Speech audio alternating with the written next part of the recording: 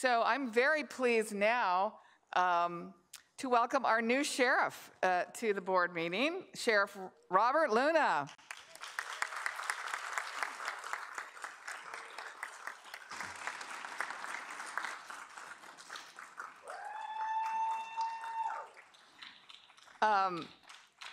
As you all know, or may not, Sheriff Luna does come from my district.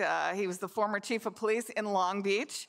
And at his swearing-in ceremony on Saturday, we heard directly from Mayor Garcia about how he led the Long Beach Police Department from a place grounded in collaboration, respect, and transparency, which are all qualities that I know I'm looking forward to seeing in our sheriff's department.